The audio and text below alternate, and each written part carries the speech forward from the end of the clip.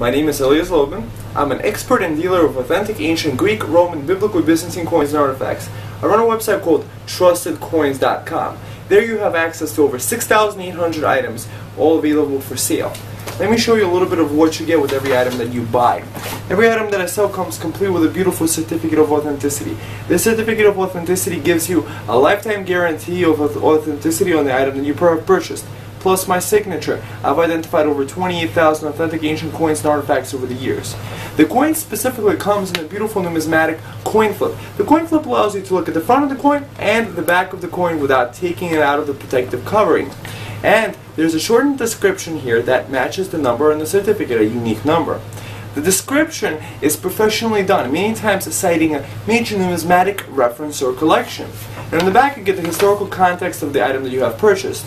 So let's say if you want to save this as a gift for yourself or others, this makes a beautiful presentation piece because it shows all the details. What's also interesting is that most people just don't know that ancient coins are available for sale, so you may want to see this as a great investment opportunity as I do. So you might want to visit my site, Trusted Coins. Today I'm going to be talking about ancient Greece. Ancient Greece, this coin, for example, this is just one of the coins, one of the numerous amounts of coins that I have. It's a Philip II. Philip II was the king of Macedon. It features a youth riding a horse. This is to celebrate his Olympic Games victory in horse racing in ancient Greece. So now for the history of, you may want to check out my numerous ancient Greek coins that are available in my store. Now let's start for ancient Greece and get a little bit of history about it. Ancient Greece was a civilization belonging to a period of Greek history that lasted from the archaic period of the 8th to 6th centuries BC to the end of antiquity, about 600 AD. Immediately following this period was the beginning of the early Middle Ages and Byzantine era. A mercantile class rose in the first half of the century BC, shown by the introduction of coinage is about 680 BC. This seems to have introduced tension to many city-states. The aristocratic regimes were generally governed, the polis were threatened by the newfound wealth of merchants, who in turn desired political power. From 650 BC onwards, the aristocracies had to fight not to be overthrown and replaced by populist tyrants.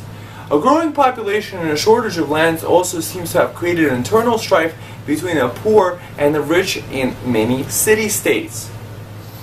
Well, Athens suffered a land and agrarian crisis in the late 7th century BC, again resulting in civil strife. By the 6th century BC, several cities had emerged as dominant in Greek affairs: Athens, Sparta, Corinth, and Thebes. Each of them had brought the surrounding rural areas and smaller towns under their control, and Athens and Corinth had become major maritime and mercantile powers as well. Rapidly increasing population in the 8th and 7th centuries BC had resulted in emigration of many Greeks to form colonies in Magna Graecia, southern Italy and Sicily, Asia Minor, and further afield. The weakened state of the heartland of Greece coincided with the rise of Macedon, led by Philip II, whom we just saw a coin of. In 20 years, Philip had unified his kingdom, expanded it north and west at the expense of Illyrian tribes, and then conquered Thessaly and Thrace. His successes stemmed from his innovative reforms to the Macedon army. Decisively defeating an allied army of Thebes and Athens at the Battle of Chariots in 338 BC, he became a de facto hegemon of all of Greece, except Sparta. He compelled the majority of the city-states to join the League of Corinth, allying them to him and preventing them from warring with each other. Philip then entered into war against the Achaemenid Empire, but was assassinated by Pausanias of Orestes early in the conflict. Alexander's son and successor of Philip continued the war. Alexander defeated Darius III of Persia and completely destroyed the Achaemenid Empire, annexing it to Macedon and earning himself the epithet the Great. When Alexander died in 323 BC, Greek power and influence was at its zenith. The Hellenistic period lasted from 323 BC, which marked the end of the wars of Alexander the Great, to the annexation of Greece by the Roman Republic in 146 BC. Although the establishment of Roman rule did not break the continuity of Hellenistic society and culture, which remained essentially unchanged until the advent of Christianity, it did mark the end of Greek political independence. The territory of Greece is mountainous, and as a result, ancient Greece consisted of many smaller regions, each with its own dialect, cultural peculiarities, and identity.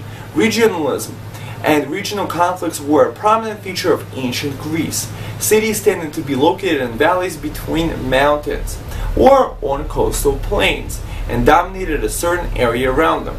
Ancient Greece consisted of several hundred more or less independent city-states, polis, which have been petty kingdoms. So visit my site trustedcoins.com for a bunch of Greek coins you could buy. Thank you.